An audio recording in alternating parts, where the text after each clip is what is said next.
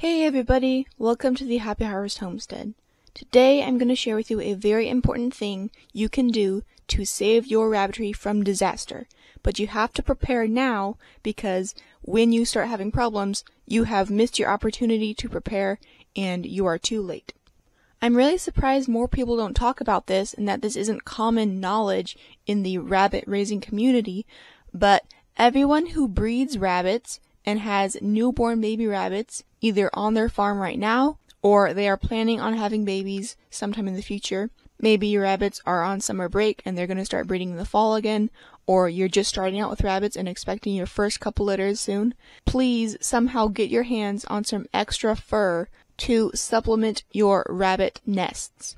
For those of you who don't know, a pregnant rabbit will build a nest in preparation for giving birth. Usually she'll do this a couple days before she's due. She will take hay and straw in her mouth and line a nest box with it.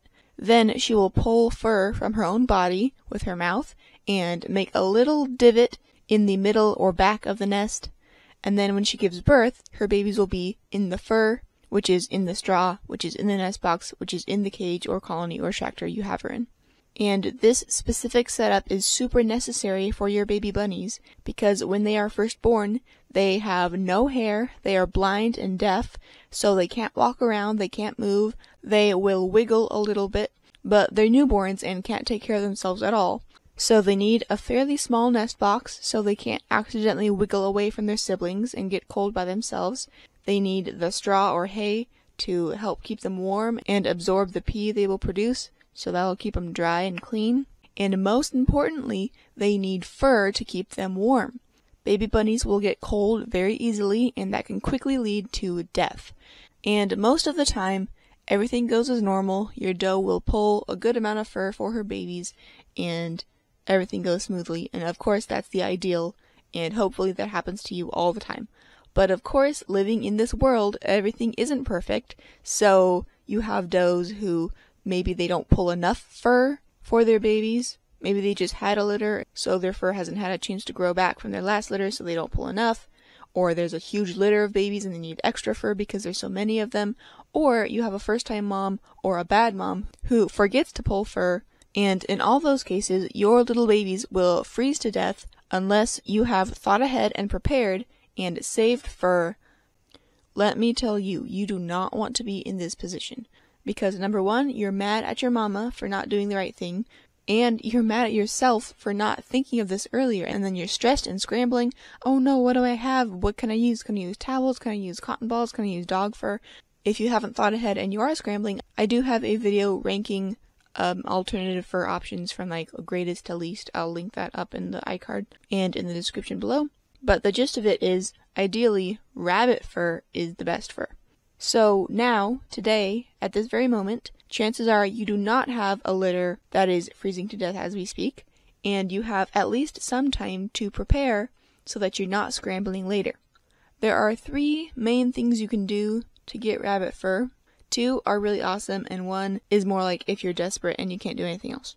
If you have no other options and your mama has just had babies and they're freezing to death, you can take a brush or your fingers and try to hold her down and pull fur from her body. Her fur should be pretty loose because she should be pulling it herself, but you can go in her place and pull it from her. Though I suggest wearing gloves and long sleeves as you do this because most meat rabbits are not very friendly and she will not like you doing this and she'll probably scratch you up. And then that'll stress her out and then she could abandon her babies or her milk production could be affected because you're causing all this stress. So that's not really a good idea. But if there's no other choice, then maybe you can try that. I apologize for interrupting this enthralling video, but I want to take this opportunity to announce that my handmade crochet dish scrubbies are now on sale. I have been perfecting this pattern for years, and me, my family, our friends and neighbors all rave about these scrubbies. They are the perfect size to fit in your hand, and they are very bendable, so you can easily clean the nooks and crannies of your dishes and cutlery.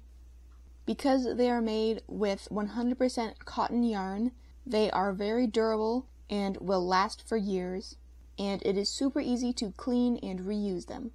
Each pack includes 7 scrubbies, so you can use 1 each day. Then at the end of the week, take all your dirty scrubbies, put them in a mesh bag, then stick them in your washer and then in your dryer as usual.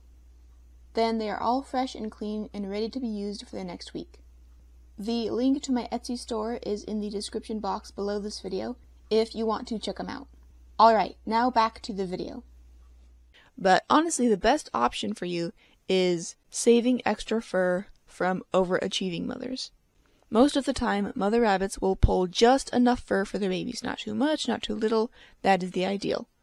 And then sometimes they pull too little or none at all, which is what we've been talking about. But sometimes mother rabbits are amazing and they pull a ton of fur for their babies.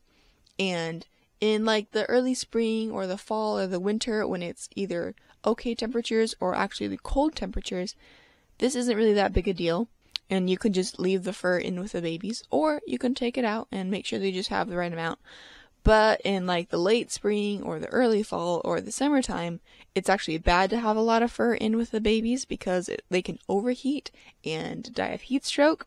So if you are in a warm part of the year, or you just happen to have extra fur that they don't need, then you can take some extra fur from the nest.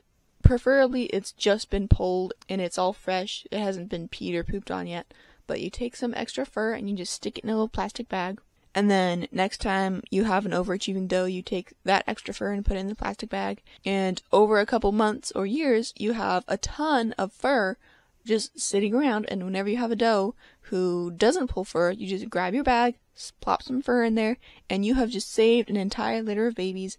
And you are not stressed, you feel so confident and proud of yourself for thinking ahead, and you're happy, the babies are happy, the mom is happy, and everything goes wonderfully. But sometimes you don't have overachieving mothers, or maybe you're a beginner and you don't have any rabbits to start out with, so you don't have any mothers at all. So the other option you have is shaving fur off of the hides of rabbits you just butchered. I know it can sometimes be a pain because your hands are so bloody and you're in the middle of butchering and you're trying to be fast because you have like 20 rabbits to butcher and you only have 2 hours to do it and you have to rush because they're eating all the food and it's really expensive, but you have all these other projects you have to get to, so you're just trying to get it all out of the way. But if you can take time and grab your scissors or your electric clippers and just shave the fur off the hides, then stick it in a plastic bag. It's basically just like the mom's fur, but just not from a mother rabbit. It's a little bit more work on your part, but it's really worth it in the long run. So if you have an already established rabbitry and you have access to amazing mom rabbits who pull extra fur and access to kits who are being butchered who have hides, then those are 2 wonderful options. If you're a beginner and you don't have any of those things set up yet, then there are 2 options for you. Your best option will be finding somebody with an established rabbitry who you can get some of these things from. Maybe they're butchering and you want to go over there and you want to learn to butcher and then help actually butcher them, to contribute to their work. And then you also get some fur out of it too. Or maybe you have a friend who has an overachieving mom and you're like, hey, could you save me some of that fur? And they're like, sure. But for those who are super desperate, I can suggest one other thing that it's honestly really hard and expensive and probably overkill for what you'll need. But who doesn't want a super adorable, fluffy Angora rabbit in their life, right? I raise Angora rabbits, that's a breed of rabbit, for fiber. They're like the sheep of the bunny world. And so a side effect of that is I have a bunch of fur left over whenever I shear them. And while of course you want to spin the fur and make yarn out of it, sometimes you have to shave them during the summer so they don't get too hot. Or you got lax in your housing and they got all dirty and the fur isn't really worth saving because it's super dirty with hay in it or it's stained with mud or something. And instead of shaving it off and throwing it away, like I used to do for a while, now I shave it off and put it in a baggie and save it for babies. Now, getting an entirely new breed of rabbit who requires constant grooming and care and worry about wool block and a whole host of other wool-related issues is really probably overkill for most people's needs who are just focusing on meat rabbits. But it is technically an option. And I don't know, maybe you already have Angoras because you also like fiber, or maybe this is an excuse to get another animal that your spouse says, no more animals, we can't get any more, and you can say, but we need one more adorable pet because of the baby rabbits, they need extra fur, and then you can get another animal. But anyways, now you are equipped with the knowledge you need to save possibly dozens or hundreds of lives in the future by just being a little bit proactive, doing a little bit of work now, and either saving fur from an overachieving mother's nest, shaving fur off of rabbit hides when you butcher them, or shaving fur off of an Angora rabbit who produces very soft, fluffy wool-like fur. And hopefully next time you have a mother rabbit who doesn't pull enough fur, you don't have to stress, you don't have to worry. You just simply walk over to your rabbit shed, open your bag of fur, take some, plop it in with the babies, and it is smooth sailing from there on out. Well, of course, hopefully you don't have that problem to begin with, but chances are you will someday. So, anyways, thanks for watching.